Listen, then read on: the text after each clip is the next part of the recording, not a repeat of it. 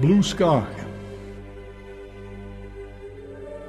I left my life in ruins, though they say, but I left my life like a fly on its second sad day, witching, walking, watching, and talking, like a man who was already dead in a heaven made of crippled glass, a rippled mass of mistakes.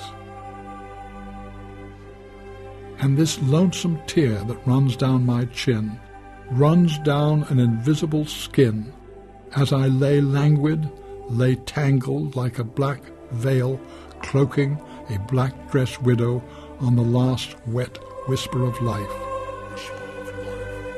And I ask the blue sky for just a few more tears, for as long as I can cry, I can bleed. And as long as I can bleed, I can be unseen.